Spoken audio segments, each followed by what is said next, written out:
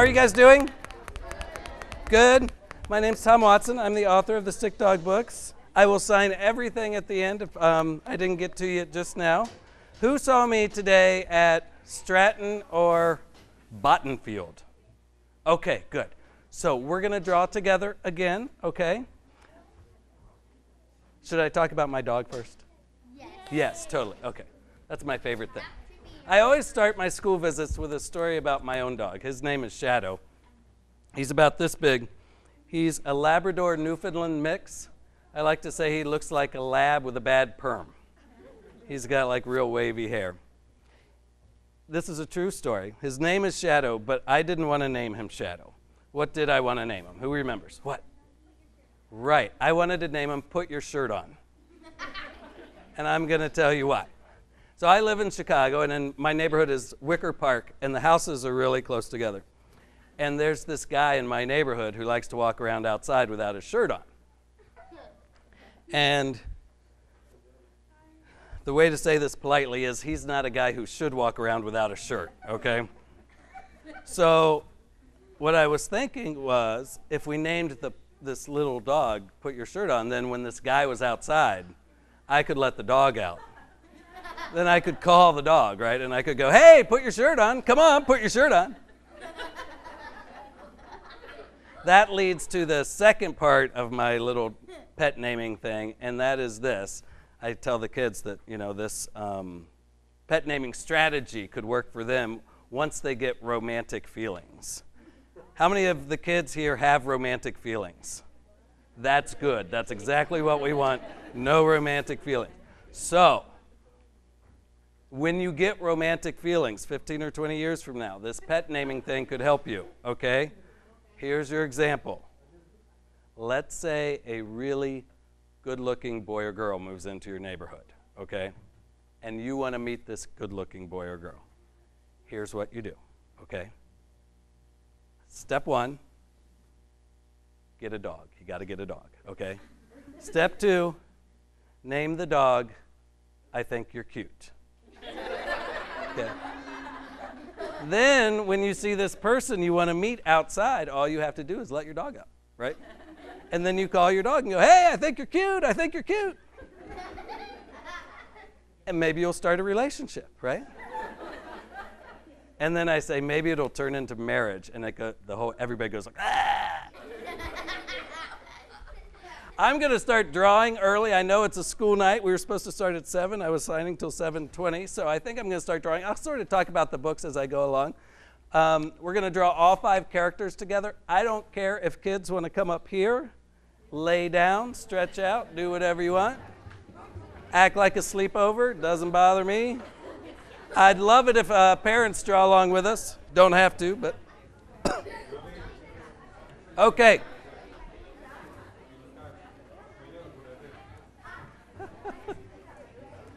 Here we go.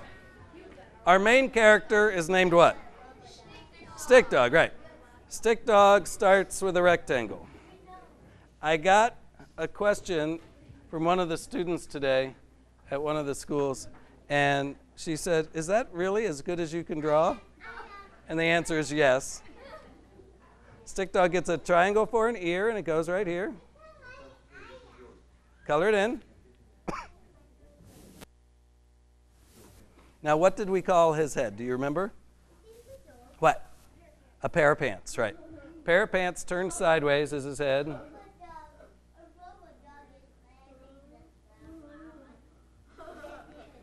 And then I always tell the kids that if you didn't know you were drawing a dog right now, you might think it's just sort of 3 shapes shoved together, right? But when you add his nose, all of a sudden he starts looking like a dog. 2 circles for an eye. They go right here. Squiggle for... Well, I'm glad you think it's a dog. If you were like, hey, a fish, we'd be in trouble. If you want to make him happy, you go like that. Very difficult legs, right? Stick Dog, he's the leader of the pack. He's the alpha dog. In the books, he will help. All 5 dogs are stray dogs. and he will help his friends find food. And his friends are not very bright, so it's his job to kind of keep them on the path to the food. One of the things that I really love about the Stick Dog books is that they're not mean-spirited at all. And Stick Dog is a really good example of how you treat your friends, right, when their ideas are kind of dumb, right? He's very patient with them. 4 more dogs. I always do Stripes next. She's a Dalmatian. Starts with a rectangle.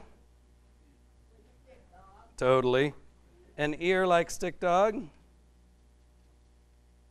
Another pair of pants. Magic nose. Eye. Except she's a girl. She gets eyelashes. That's the only thing that distinguishes girls from boys in my books is eyelashes. Dalmatians have thick tails, so she doesn't get a squiggle. What does she get? Who remembers? A banana, exactly.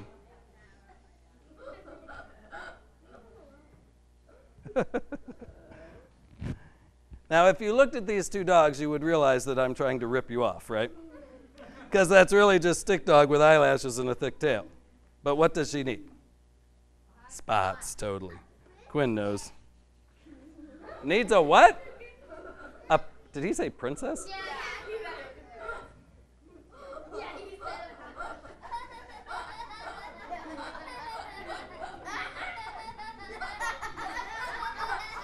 Really? That's all I have to do? I like this crowd. This isn't going to be much work at all. That is Stripes, who has never before in the history of Stripes worn a tiara. You guys are crazy. Oh, yeah, get off of there. I think this is sticky, yeah. If you guys still need to look at it, it'll be up here. 3 more dogs, Mutt, Karen, and the poodle is named Poo Poo. Yeah. Not named after going to the bathroom. There are times when I really regret naming that dog Poo Poo. Poo Poo, you guys aren't going to believe this, starts with a rectangle. I know, shocking. Triangle for an ear, but it's totally different, made out of squiggles. The Stick Dog story, I'm going to do some of these details. You guys can just follow along. The Stick Dog story started in my kitchen. I was talking on the phone, and I had sketched a little dog on a piece of scrap paper. And you know how you doodle when you're on the phone sometimes? And my kids, Elizabeth and Jacob, he gets a squiggle for a tail, but you got to draw a puffball at the end. Came into the room and looked at my drawing, and guess what they said? Yeah, they said, "What is that thing?" And I was like, "It's a dog." And they're like, "That's not a dog, that's a stick dog, like you draw a stick person."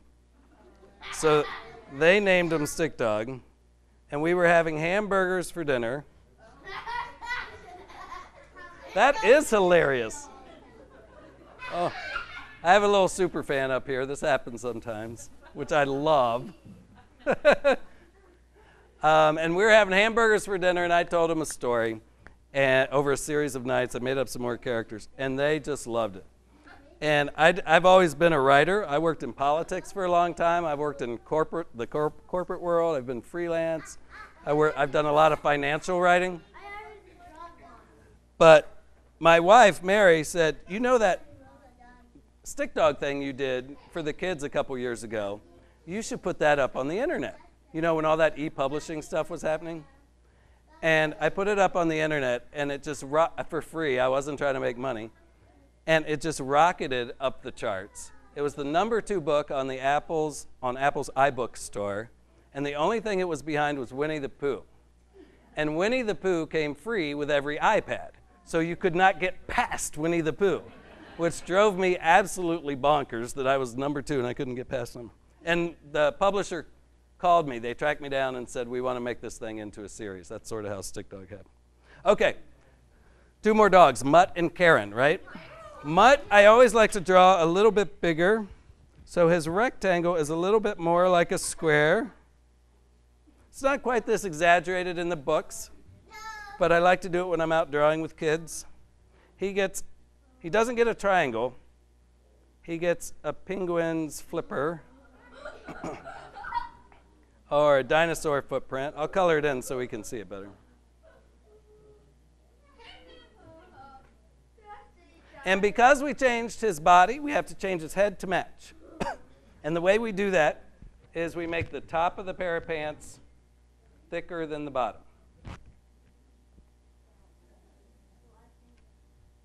Same nose and eye. No eyelashes, he's a boy. 3 boys, 2 girls. Squiggle, legs. But the thing about Mutt is he's shaggy. He's going to lose some things in his fur that they use as tools to snatch the food sometimes. So we need to make him look shaggy, so we just draw squiggles all over his body. Very complicated. That is Mutt. He's starting to show a very sensitive side, which is, he's turning into one of my favorite characters to write about because of that. The book is hungry? Okay, that's good to know. We'll feed the book later.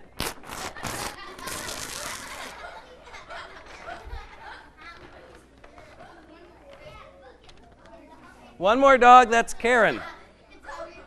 She's a dachshund, a wiener dog, right? Long and skinny and short. Her rectangle is totally different.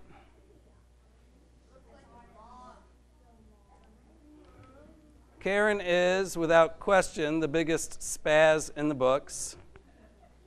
In the 5th book, the Donuts book, she drinks a great big coffee and just freaks out for the entire book. It's pretty much based on my wife, Mary. Now we got to make skinny jeans instead of regular pants here to match her body.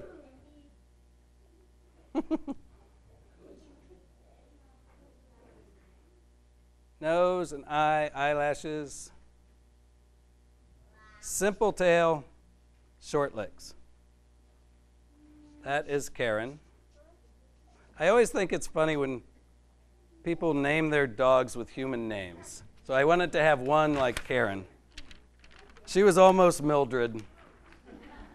I love old-fashioned names. Mildred. I'm trying to find a Gladys character. I love the name Gladys.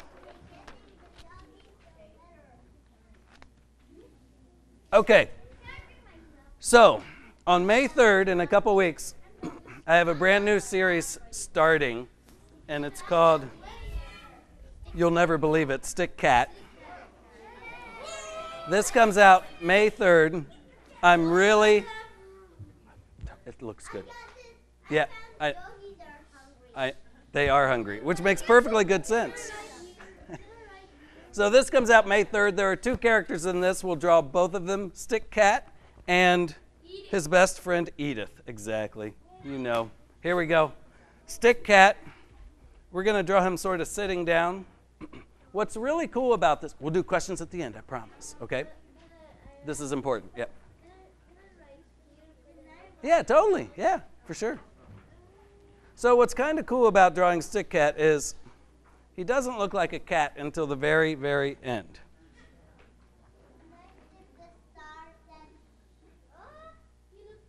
So I've been drawing this just for the last month or so in schools, and I haven't told the kids about the new series, so I'm like, I got something new coming out. I want you to just guess what it's going to be about while I draw.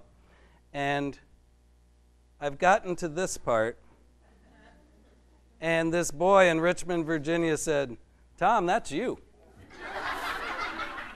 Nice, right? Yeah. And then I drew these paws up here, and he said, that's just you holding chocolate chip cookies. Nice kid, right? I absolutely love this age group because there's no filter from brain to mouth, which I love. I've been asked about my head a lot. Do you wax your head? I've gotten twice.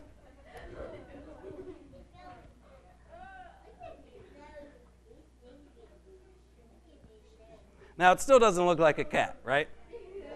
So a triangle nose still doesn't look like a cat. Now it kind of looks like a bird, right? If you didn't see this stuff. Smile. It's the last two things. The ears and the whiskers.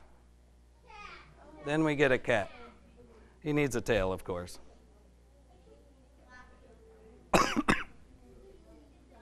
So the Stick Cat book was really supposed to fit into the Stick Dog series. I found a way through the narrator to just kind of do this one-off, but I sent it to HarperCollins, and they just, look at this giant eye I gave this poor guy.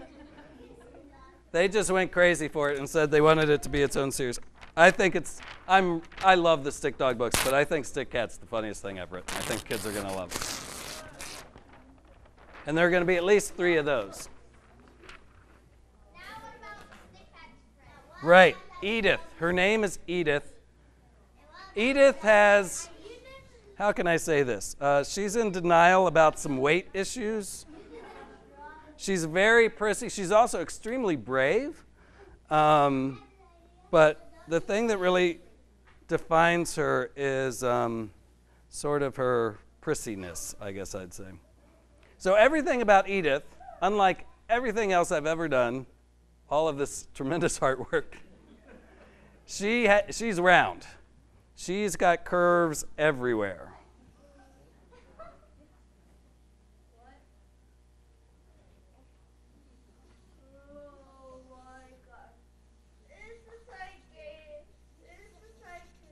Eyelashes. Even her nose has a little curve to it.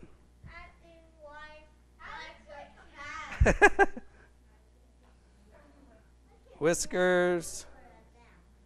Even her ears are not perfect triangles. They're sort of rounded. Well, that kind of looks like a mouse. Sorry. This looks like a nose? You know what? I'm doing it just right then, because that's supposed to be a nose. Yeah, they're an arc. You're right. Now, she's into like accoutrements, so she gets a ribbon in her hair. That's a squiggle with